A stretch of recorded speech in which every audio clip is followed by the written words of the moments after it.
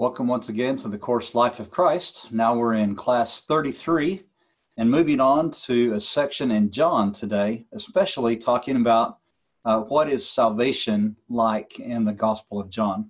So let's begin by going to chapter 3, John 3. We'll read a large part of the chapter. Now there was a Pharisee, a man named Nicodemus, who was a member of the Jewish ruling council. He came to Jesus at night and said, "Rabbi, we know that you are a teacher who has come from God, for no one could perform the signs you are doing if God were not with him." Jesus replied, "Very truly, I tell you, no one can see the kingdom of God unless they are born again." "How can someone be born when they were old?" Nicodemus asked. "Surely they cannot enter a second time into their mother's womb to be born." Jesus answered, "Very truly, I tell you, no one can enter the kingdom of God unless they are born of water and the Spirit. Flesh gives birth to flesh, but the Spirit gives birth to spirit. You should not be surprised at my saying, 'You must be born again.' The wind blows where it pleases. You hear its sound, but you cannot tell where it comes from or where it's going. So it is with everyone born of the Spirit." "How can this be?" Nicodemus asked. "You are Israel's teacher," said Jesus, "and do you not understand these things? Very truly, I tell you, we speak of what we know, and we testify to what we have seen. But still, you people do not accept our testimony. I have spoken to you of earthly things, and you do not believe. How then will you believe if I speak of heavenly things? No one has ever gone into heaven except the one who came from heaven, the Son of Man. Just as Moses lifted up the snake in the wilderness, so the Son of Man must be lifted up. But everyone who believes may have eternal life in him. For God so loved the world that he gave his one and only Son, that whoever believes in him shall not perish, but have eternal life. For God did not send his Son into the world to condemn the world, but to save the world through him. Whoever believes in him is not condemned, but whoever does not believe stands condemned already, because they have not believed in the name of God's one and only Son. This is the verdict. Light has come into the world, but people loved darkness instead of light because their deeds were evil. Everyone who does evil hates the light and will not come into the light for fear that their deeds will be exposed. But whoever lives by the truth comes into the light, so that it may be seen plainly that what they have done has been done in the sight of God. After this, Jesus and his disciples went out into the Judean countryside, where he spent some time with them and baptized. Now John also was baptizing at Enon near Salim, because there was plenty of water, and people were coming and being baptized. This was before John was put in prison. An argument developed between some of John's disciples and a certain Jew over the matter of ceremonial washing. They came to John and said to him, "Rabbi, that man who was with you on the other side of the Jordan, the one you testified about? Look, he's baptizing, and everyone's going to him." To this John replied, "A person can receive only what is given them from heaven. You yourselves can testify that I said, 'I am not the Messiah, but am sent ahead of him.' The bride belongs to the bridegroom. The friend who attends the bridegroom waits and listens for him, and is full of joy when he hears the bridegroom's voice. That joy is mine, and it is now complete. He must become greater, and I must become less." Now, if you think about the topic of salvation in John and also in the rest of the New Testament, and really the whole attitude of God toward the world, you ask, how does God feel about the world? Is it an attitude of love, compassion, mercy, wanting to help, or is it an attitude of punishment, criticism, finding faults, wanting to condemn? And I think if you look overall at the story of God in the Bible, it's really God is love. And yet sometimes people misunderstand that. When you come to the topic of salvation, especially in the New Testament, sometimes we get confused about how to define that, or sometimes what are the steps to salvation, or sometimes we even ask the wrong question. For example, many times we'll ask people, in what church were you baptized? Because if they weren't baptized in our particular church, then maybe we suspect that their salvation may not be complete or valid the way they were baptized. I think it's better, perhaps, to look at the whole picture and ask questions like, what did you do or say or believe when you became a Christian? Because that's a little bit more general question. It doesn't depend so much on a certain church or a certain location, but it depends on what the Bible actually teaches about what's necessary for salvation. Now, if you look in the Bible, and you look at how one comes to faith, how one is saved, you can answer this question. You probably all know all of the answers to this question. We would have people say, well, first of all, you have to find out about it. You have to hear the gospel, first of all. You also have to believe what you hear. And believing is very important in the book of John and in the book of Acts in particular. Then if you hear it and you believe it, then that's going to imply some kind of change. And so you need to repent.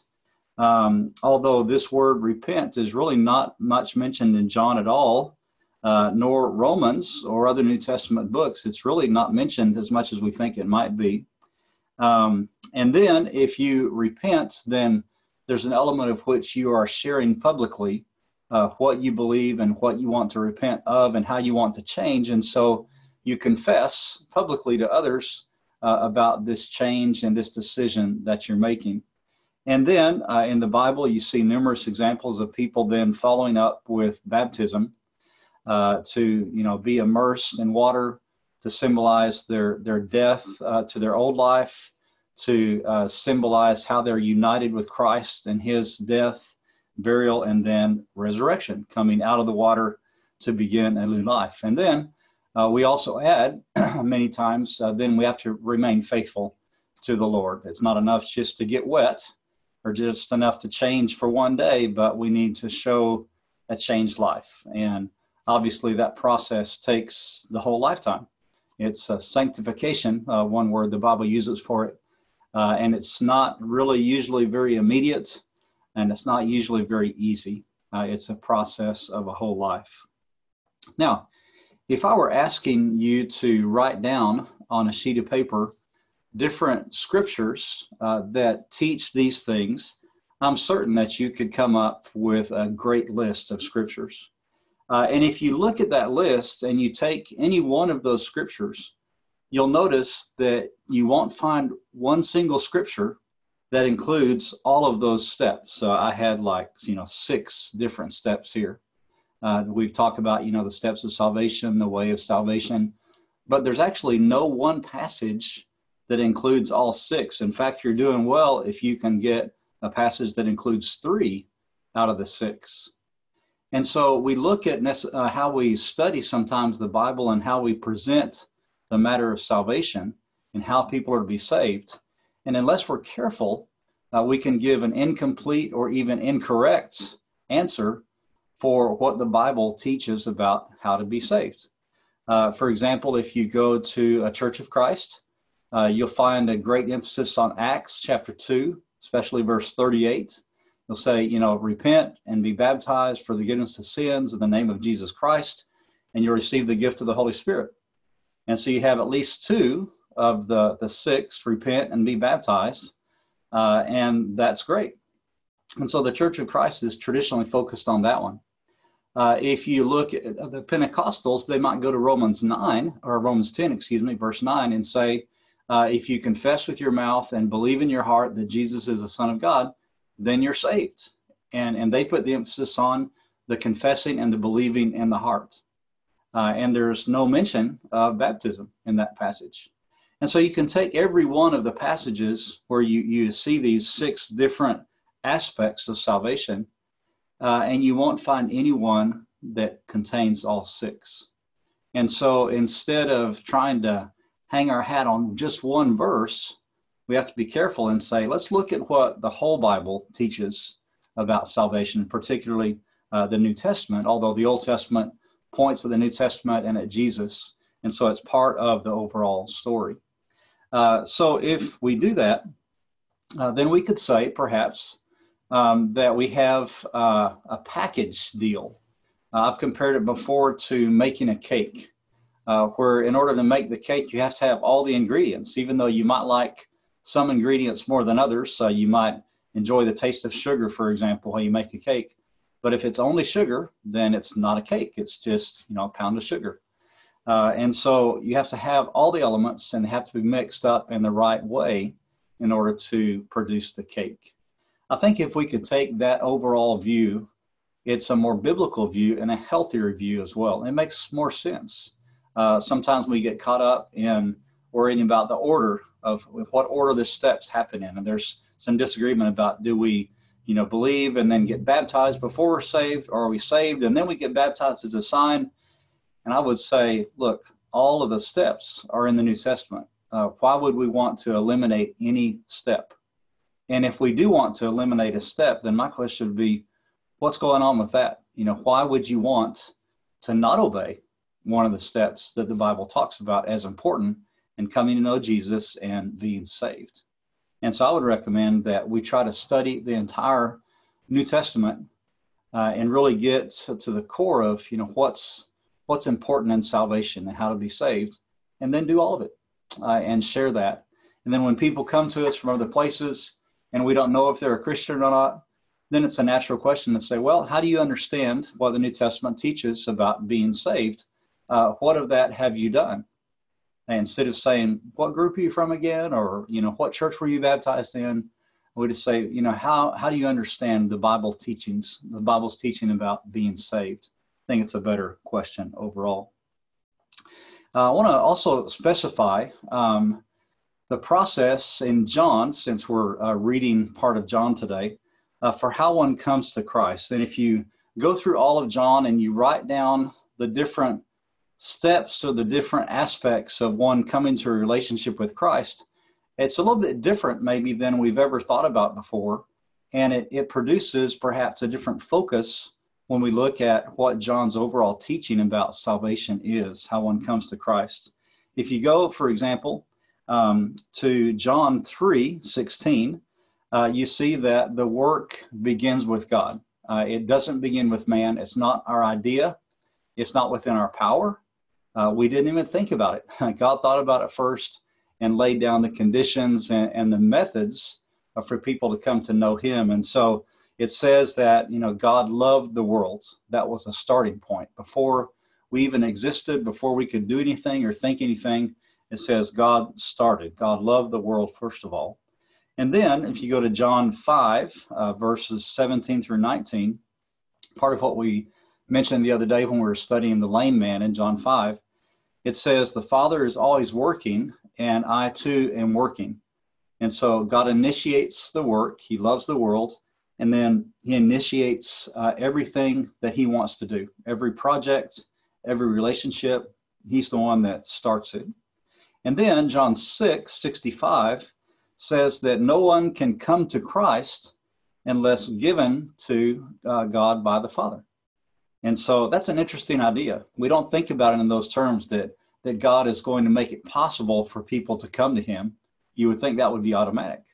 But God chooses to invite people, and he makes it possible for them to come to Christ. And so God helps that process. And then in John 6:44, it says that the Father draws them to Christ, and they come. So he makes it possible, and then he exerts an attraction. He draws them to Christ, and they come. And then in John 5:37, it talks about how the Father testifies about Jesus. In other words, he's begun the work. He wants the relationship. He draws them to Christ. And when they get close to Christ, then he testifies about who Christ is and what Christ does. And then it also adds in 6:45 that the Father teaches them. The Father teaches them. This is a quote out of Isaiah 54. And they learn from him. Also in John 14, just kind of a cross-reference, talks about how God sends the Spirit to teach all the things about Christ, okay? So again, the Father even initiates the teaching about who Jesus is and what they need to know. Then in John 6:29, it says that the work of God, this is in the context of the bread of life discussion, the work of God is that you believe in the one he sent. Okay, and so when God draws you and then God teaches you, then what God wants you to do in response is to believe, and to believe in Jesus, the one he sent. And then going back to John 3:16 again, all who believe in Christ can receive eternal life. That's whoever, that's anybody. That's not a Calvinist, only some. God selects who's going to believe or not. No, it says God lets anybody come to Christ. God teaches anyone who wants to know. And then God says anybody who believes can receive eternal life. And that's when John 3:5 comes back around. We're born of water and of the Spirit. That's also a work initiated by God. And then again, back to chapter 6, verses 37 and 39, whoever comes to Christ, he will not reject, and he will never lose them. In other words, if you make a decision to come to Jesus and you commit yourself to him, he's never going to lose you. He's not going to be the shepherd that lets one of the 99 or one of the 100 go off. He is never going to lose you. And he says even that it's my Father's will that I lose none of those whom he has given to me. And then you have John 10. It says, the sheep belong to God and to Christ, and no one can snatch them out of his hand. Not the devil, not any of the devil's demons or angels, no circumstance of life. You think of the end of Romans chapter 8, nothing that can separate us from God. That applies to this passage as well. Once we are in Jesus, we are safe forever, and nothing can separate us from Jesus. The only way would be if we chose to walk away forever and we never came back. That would be the only way to be separated from Jesus. And then finally in John 6:40, Jesus says, whoever believes in Christ will be raised up in the last day. In other words, then we'll have eternal life. Now, probably you've never read these passages in this order before, and obviously they jump around in the order of John. But what I've tried to do is take John's overall teaching about salvation and how one comes to Christ overall in the book of John. And I've tried to organize it in that order to kind of show the process by which comes to Christ and what may be the different steps. But these are all teachings that come straight out of John. I don't think by putting in this order it's any abuse of the context. It's all teaching about, look, the one who is in charge of this process is God from start to finish. He begins it, he enables it, he makes it possible for us to respond. Then when we respond, he saves us, he keeps us safe, and then we live with him forever. It's all God from start to finish. We are in the position of deciding to respond or not. So that's a brief look at salvation in the Gospel of John.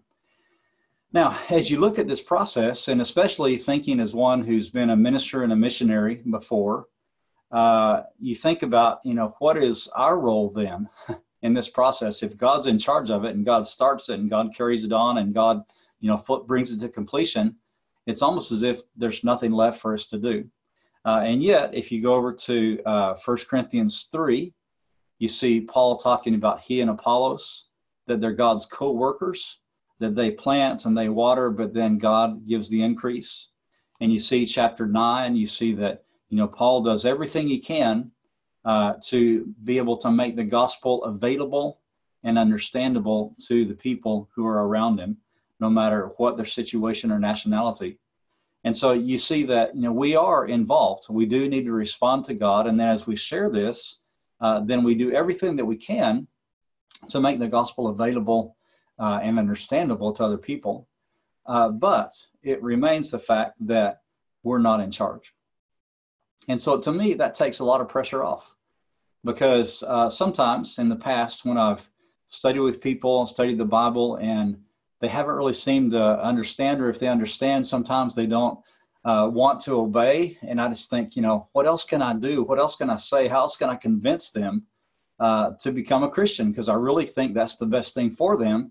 And it's not happening. And it would be frustrating sometimes, or I'd feel guilty, like I wasn't doing it the right way, or if I just learned something more, or if I just, did a little bit extra, that somehow that would do the trick. And this kind of a focus here in John shows that it doesn't depend on me. It depends on God working through me and through the other person. And so this kind of lets me relax just a little bit. It doesn't mean I don't have anything to do, but what it does mean is that I can relax and say, God's in charge. He knows what's going on in this person's life. He knows what he wants me to do, and he'll show me that. And it's in God's hands. And so when we pray about this process in other people, we don't necessarily pray, now, make them believe. We say, Lord, this person is in your hands. The study time that I have with this person and what we study, what we talk about, the questions they're asked and how I answer, all that's in your hands. And so, Lord, just please direct this process however you want to. And that way, God is the one who gives the increase. I like that better. It seems less stressful because it puts things in their proper perspective, that God is really in charge. Also, in connection with this, let's kind of skip that. Sorry about that. There's a book that I wanted to mention, and it's called So Also in Christ. It's just a short, easy to read book about salvation. But I like what the author says. He distinguishes between subjective and objective salvation. He says that objective salvation is everything that God and Jesus did to make salvation possible. God decided that he wanted to have a relationship with us. He prepares and sends Jesus to the world. He helps Jesus go through his ministry doing what he wants. Jesus chooses to obey God in every way, lives a perfect life. Jesus dies on the cross as a perfect sacrifice. He fulfills all the messianic prophecies. He is raised from the dead by God, and then he comes back, the disciples, and gives them the mission of going out and sharing that gospel of what God has done and who God and Jesus are with the rest of the world. So that's the objective part. All of that is fact. All of that has already happened, and nothing can change any of that. That's going to be there, and that's way for the rest of eternity. That's the objective part. But there's also a subjective part of salvation, where you and I, then we come and we see everything that God and Jesus have done, and we read the Bible and we study and we think about it, and we reflect on what it would mean if we were to become Christians and commit ourselves to Jesus and to God, and what the Christian life is like. And so then we decide whether or not we're going to accept the salvation that God and Jesus are offering. Their part doesn't ever change. It's always done and it's always available to us. But our part is our decision. And God's not going to force us to decide anything that we don't want to do. Now, once we commit ourselves to God, then he is our Lord, and we do need to obey and follow him. But in this step here, it's subjective in the sense that I can decide about what I believe and what I'm going to do. Another way to look at this, and this actually comes out of the same book in So Also in Christ, he talks about, suppose you have a house that has all the doors shut and all the windows shut and all the curtains drawn. And in fact, they're the kind of curtains that are blackout curtains. And so that if you're in the house, then even though it's the sunniest of days outside, the house is completely black inside with no lights turned on, whatever. And he said the objective salvation part would be that outside it's a beautiful day. The sun is shining, it's a blue sky, the birds are singing, the grass and the trees and the flowers. It's a beautiful world outside the house. That's the objective part. This is the reality of what God has created in terms of the world and in terms of salvation. But inside the house, it's still dark and black, and you can't see anything, you can't hear anything. It's as if the outer world did not exist, because so far you haven't interacted with that world if you're inside the house. And the author says, suppose then that you were to go and draw back the curtains, and then light would flood into the house, and yet still a lot of the house would be dark. And you look out the window and you see that world out there, and you think, I wonder what that is, or I wonder what it'd be like to be out there, but you're not quite sure yet. And so there's light now in the house to a certain extent, but you're still inside the house. And then maybe you go and open other curtains and see what it's like out the other windows. Then you think, well, what it'd be like if we opened the window. And so you open a window and you let in the fresh air, and you feel the breeze, and you hear some of the sounds from outside the house, and the wind blowing through the trees, and you think, wow, that's pretty impressive, but you're still inside the house. And then finally you decide, I want to go outside and I want to experience that life. And so you open the door finally, and then more light comes in, and the air of the house starts to be refreshed by the air outside the house. And you go outside into that world, and now you've joined that world. And the author says this is the subjective part of salvation. It could be that salvation is available literally all around you, but until you open yourself up and your mind and your heart, and then you choose to go out and join that world, you're still without salvation. In that sense, it's subjective. And if you chose, you could remain in the dark house forever and not know about or experience the salvation, that world outside the house. But if you choose, then you can leave the house, leave the dark, and go into the world. So I thought that was a great example to use to describe what happens when God comes to the world through Jesus, and he says, here is my will for you. Here is the relationship I want to have. Here is how you go about coming into a relationship with me.